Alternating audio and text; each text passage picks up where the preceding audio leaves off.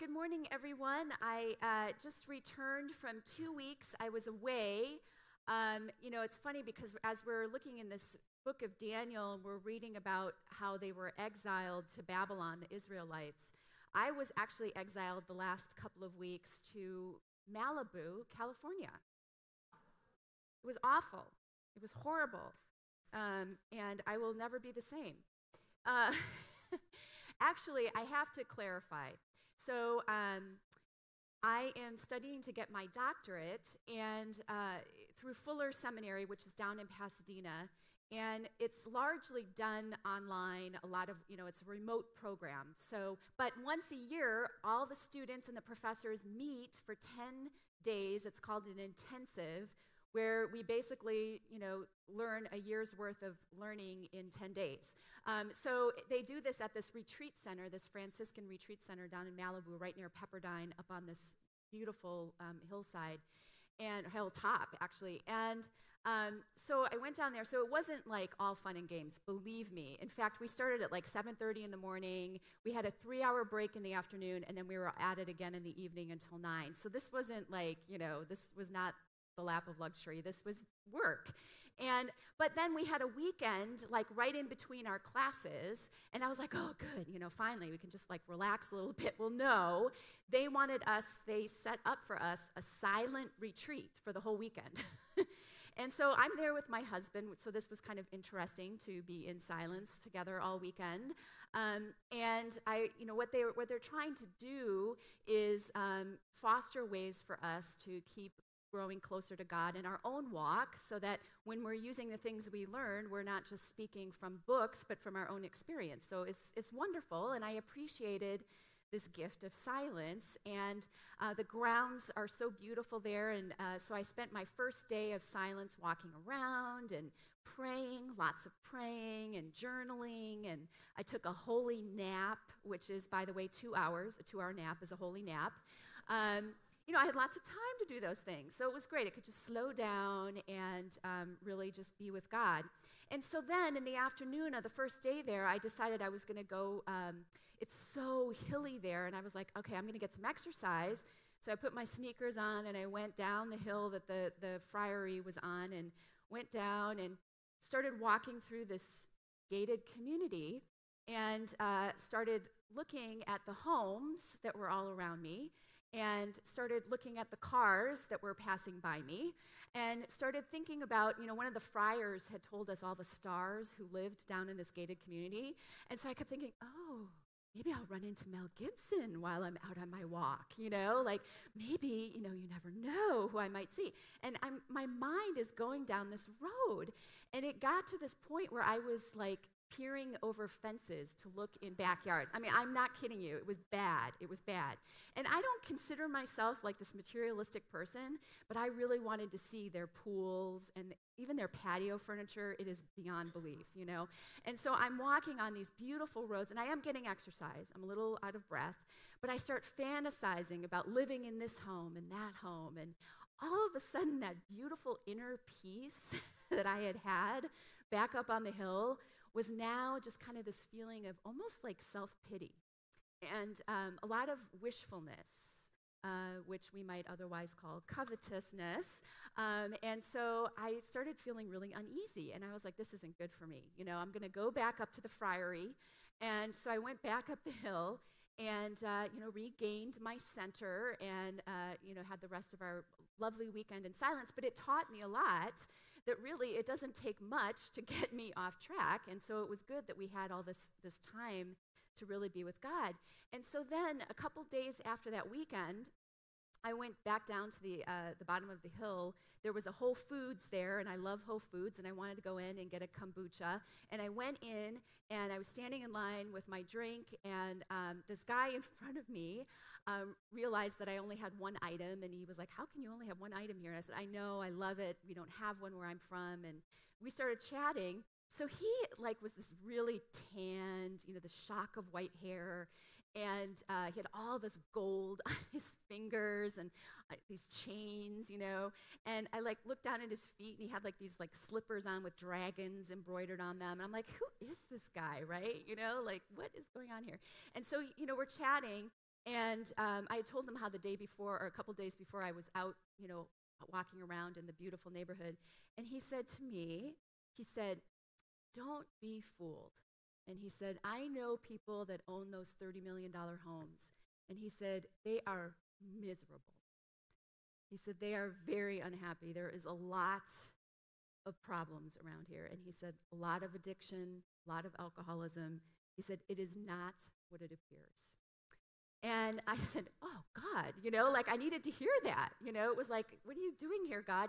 You're at work through this man with the dragon slippers, telling me, all this gold on, that, it's not how it appears, right? Well, I knew that, but it was a reassurance to me, and I really have just praised God that I don't have all those troubles in my life. My life is much simpler than that. And so the reason I'm telling this story is because as we go into this particular part of Daniel, we're going to see how things are not always as they appear on the surface, that there's another reality, another truth underneath how things appear. So last week we heard more about King Nebuchadnezzar, and we heard about how he was full of pride and finally learned a lesson of humility the hard way. And so now we're in chapter 5, and he's done. We hear no more about him. He's off the scene. It's 20 years later, and now it's talking about, the narrator is talking about a king named Belshazzar. And there was actually no Babylonian king named Belshazzar. And what archaeologists have found is that he's the son of the king, Nabonidus. And this particular king had gone out of the capital for 10 years to build temples for his favorite god all around Babylon. And he left his son, Belshazzar, in charge. And so he was the king at the time, so it was correct to call him king. So we learn that he's there. He's in the palace, and he decides he wants to throw this amazing banquet. He invites 1,000 people to this banquet, and there's lots of drinking, lots of wine flowing. And so then he decides that all those temple vessels that Nebuchadnezzar had stolen from the temple in Israel, and they've just been kind of in storage, he got them out, and he said, let's just drink from all these Israelite, vessels. And so they start drinking their wine out of the temple vessels from Jerusalem.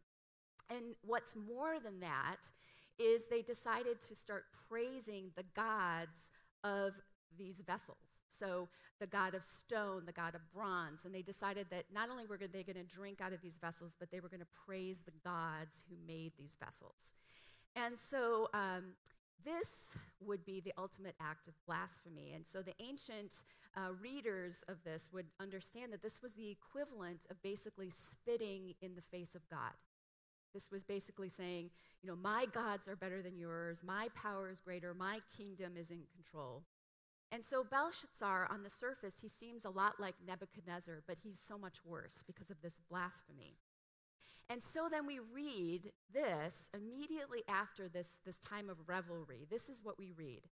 Suddenly, the fingers of a human hand appeared and wrote on the plaster of the wall near the lampstand in the royal palace. The king watched the hand as it wrote. His face turned pale, and he was so frightened that his legs became weak and his knees were knocking. So I don't blame him, do you? I mean, this hand just kind of appears and starts writing on the wall. It's this kind of supernatural experience. And so in the same manner that his forefather Nebuchadnezzar had done, he calls for all of the wise men of Babylon and all the astrologers and the magicians, and he says, come, interpret this writing for me. And of course, none of them could do it because it was from the hand of God, and they couldn't decipher it. So the queen mother comes in, and she says, this is ridiculous. Remember Daniel? Daniel is around, and Daniel is the only one that can interpret this stuff, so you should call him. So Belshazzar calls him in, and he says, look, Daniel, if you can interpret this writing, I will clothe you in royal clothes, put gold on you, and I will make you third in command of my kingdom. And Daniel's like, I don't want any of that. He rejects it. He says, no thanks. I'm going to do this free of charge. So what he does is he rebukes Belshazzar, and he says, look, Nebuchadnezzar was bad, you're worse. And he says, there's doom for you here. And then he finally says, you didn't honor the God. At least Nebuchadnezzar, he honored God, Yahweh God, who holds in his hand your life and all your ways. And he said, so now God has sent this hand with this inscription, and this is what it said. He says, this is the inscription that was written. Mene, mene, tekel parsin. So that's Aramaic, and they are forms of money. They're types of money. So like we would say quarter, dollar, something like that. They're mene, mene, tekel parsin. And he says, here's what these words mean. Mene, God has numbered the days of your reign and brought it to an end. So your days are numbered. You're done. Tekel, you have been weighed on the scales and found wanting. So there's something seriously wrong with your character here. Perez, your kingdom is divided and given to the Medes and the Persians. So guess what? Babylonians done, Medes and Persians coming in. And the story ends with exactly that happening that night. In come the Medes, they take over, done with the Babylonians. That story is over. No more Babylonians in charge. So this is where we get the expression, the writing is on the wall, right? We use that. I don't know if you've ever used it or you've certainly heard it. They say it a lot in, a lot of literature. I actually Googled it, and there's a lot of news headlines that use it. The writing is on the wall for such and such, right? And what it means is that there's an end to something coming. There's doom or bad news is around the corner, right? And so that's where we get this from. And so the not so good news for Belshazzar is that his days are numbered. He's going to be done. And, he's got some serious character flaws that are just hopeless. And then now the Babylonian kingdom is going to end. So boom, just like that, doom, right on the wall. But what we are going to do today is we're going to read a little bit between those lines, and we're going to use our biblical imagination. So for instance, who is the main character of the story? Well, it's not Belshazzar. It's not Daniel. It's God. God is the main character because literally this is about the hand of God at work. And where was God at work? Well, this was in the exile, right? They were in a place, the Israelites were sent to a place despite their will, and they were exiled out of their own land, the promised land. And they had to go to this foreign land where they needed to try to maintain viable lifestyles and their faith. I mean, if I had that much problem with 1 hour of a walk in Malibu amongst hedonism and consumerism, I can't imagine what 70 years in Babylon must have been like for these people, right? All these pagan gods, all the stuff that competes for their attention, and they're in exile trying to remain faithful. And so this is a big event in the story of the Israelites. That this exile, it forced them to ask the big questions of faith. One of the core beliefs that they had was that God's presence, his very presence, resided in the temple in Jerusalem. So if they're removed from Jerusalem, they are now removed from God's presence. So this was a big deal for them. But this is what the story is revealing. God makes God's self known in exile.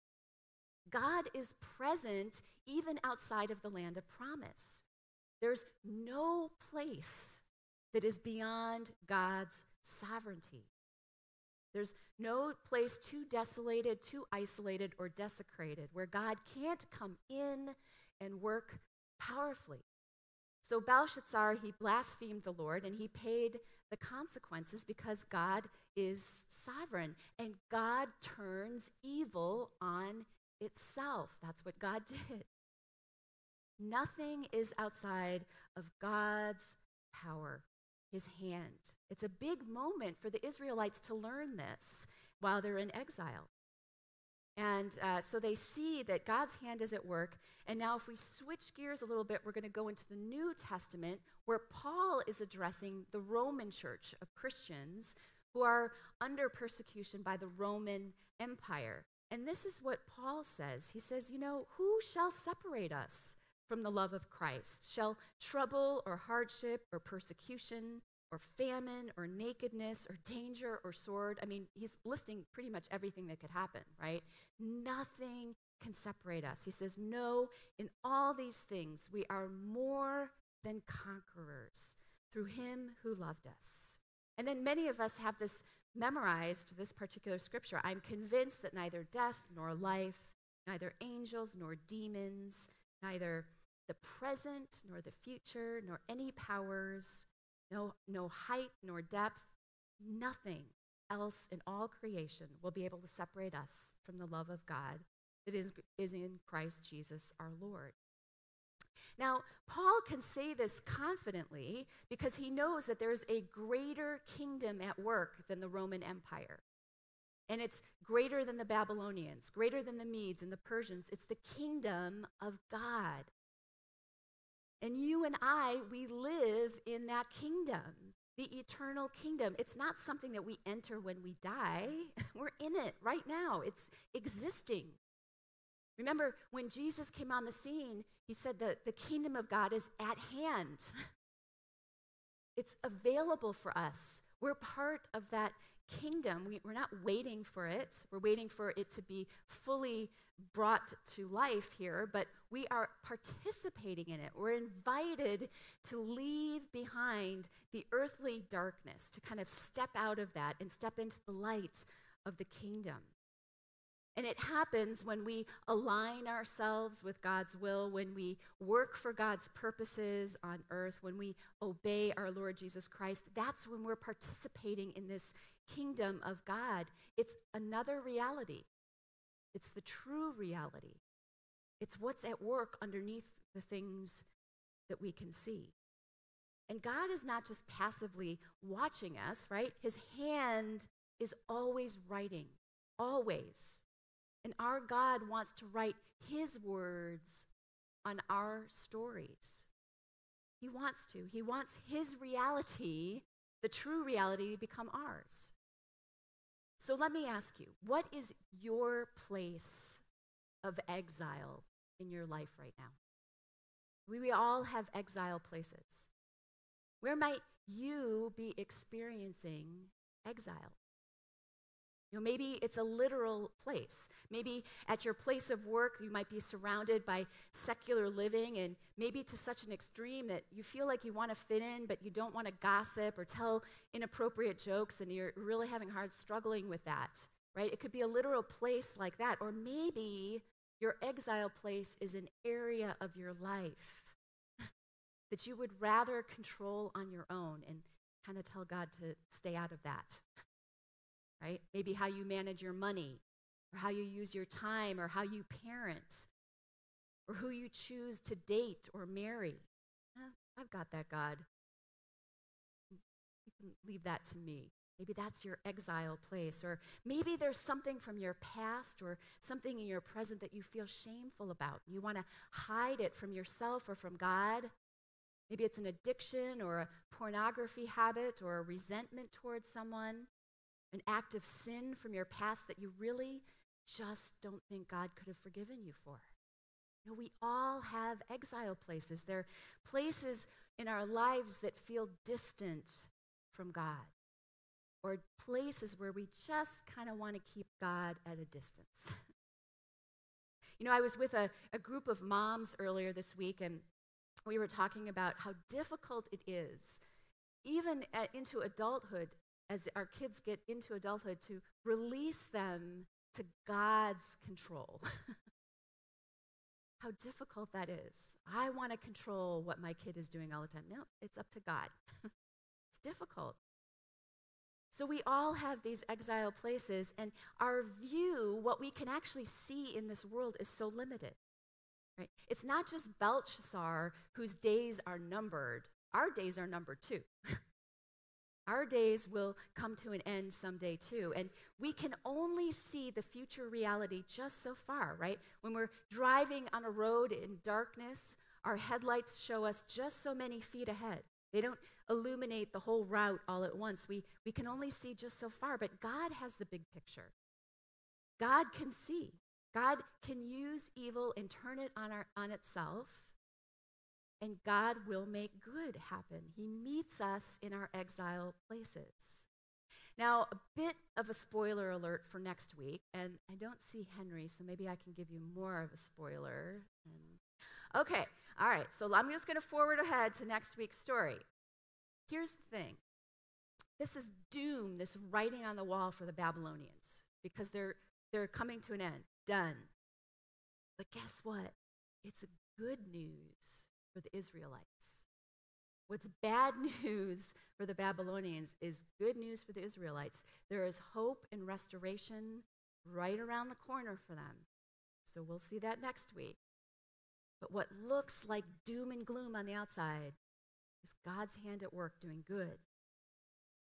And so the defeat of the Babylonians will mean hope for the Israelites because nothing could separate them from the love of God. It's a love that redeems, restores, rewrites. So when on the surface we see something that looks like doom, there's another story going on. Or, conversely, when we see something that looks like a $35 million home in Malibu, there's something else going on, right? Things are not always the way they appear. God wants to come into our life situations, whatever is happening in our lives, and he wants to write his story on ours. You see, when the hand of God wrote that prophetic word on the wall, it was the true reality, the kingdom of God reality. And he wants to do that in all of our lives. So what might God be writing over your story right now? Did you lose your job? Is your best friend holding a grudge against you and won't talk to you? Do you have to have one more surgery after the last one because the first one didn't work? Are you barely scraping by financially day to day? Or maybe your child won't talk to you. You know, we see doom in our lives sometimes, and that's all we can see sometimes. But God wants to write over that. Maybe God wants to write between the lines. Maybe God wants to take a big eraser and erase some of the story and rewrite it for us. You see, God's in the business of restoration, and there is never anything that happens in our lives without God wanting us to see that there's another reality being written. Our characters are being formed. We're learning patience, forgiveness, forbearance. When we read between the lines of the doom of the writing, we will find that God is present. He's working. He's writing a different story. So courageous living for us today is looking for where God's hand is at work. Where might God be writing something over or between or in the margins of what's going on at surface level? So someone told me earlier this week that she's been praying for a circumstance in her life. It's actually for a loved one of hers who keeps making foolish decisions. And she keeps praying, God, please, please change this. And she said he keeps doing it over and over again. And she said, nothing is changing. I keep praying, but nothing's changing. And so I said to her, well, the question is, does that mean that God is not at work? And it reminded me of the story. It's a song from Laura Story. And I don't know if we've ever sung it here. I think we have over at the sanctuary. It's a contemporary song. It's called Blessings. Maybe some of you know it. And the lyrics say, we pray for blessings, we pray for peace, comfort for family, protection while we sleep. We pray for healing, for prosperity. We pray for your mighty hand to ease our suffering. All the while you hear each spoken need, yet love is way too much to give us lesser things. 'Cause what if your blessings come through raindrops? What if your healing comes through tears? What if 1,000 sleepless nights are what it takes to know you're near? What if trials of this life are your mercies in disguise? We pray for wisdom, your voice to hear. We cry in anger when we cannot feel you near. We doubt your goodness, we doubt your love, as if every promise from your word is not enough. All the while, you hear each desperate plea and long that we'd have faith to believe. When friends betray us, when darkness seems to win, we know that pain reminds this heart that this is not our home. Last year I experienced an exile place in my own life. I had a very difficult situation that I kept praying to God that he would change. Literally, I would say, change this, please. Please, God, please change this. And then I would say, when it wasn't happening, I would say, can you just change this little bit of it? Could you change a little portion of it? Could you maybe do this? Nothing changed. And so finally one day I was sitting on my back patio and I was just sitting in silence, and I heard God say, Shannon, you change. Wait, no. What? You change. Now, can you write that? Can you put that in writing somewhere? I mean, I'm not hearing you right. Me change? You see, God was writing another reality over mine. He knew that something in my character needed to change through this difficult situation. He knew that there was a reality underneath. It was a mercy in disguise, as the lyrics said. And so now I can look back, right? We can always look back in hindsight and we can see things, right? And I look back and I can see all the things that I learned about God, about my life, about the world, just because this doom and ugly situation on the outside did not change. But instead, I drew close to God to see where he was working through it. You see, God's hand is writing something else. It's a deeper reality, and it's about the eternal kingdom that we are participating in. So friends, God wants to make himself known in our exile places. That's what he did for them, and he's doing to this day. He's making himself known, and he wants to write his story on ours. He wants us to look for the reality that's underneath what we can see, because that's not the real reality. So God is sovereign. God is at work in our exile places, and what may appear as doom on the surface is a place for us to experience God's hope, God's love, God's restorative power. As courageous people, we are more than conquerors. We say, God, I can't see. All I can see is doom here. Show me something. Show me where your hand is at work. That's all we need to pray. We just say, show me. Where is your hand at work? Looking for God's writing on our lives. And friends, know this, that God always has love that he's writing over our lives, because nothing separates us from his love. We are always under his providential care, no matter where we are in our lives. And this is good news for us today. Amen. Let's pray.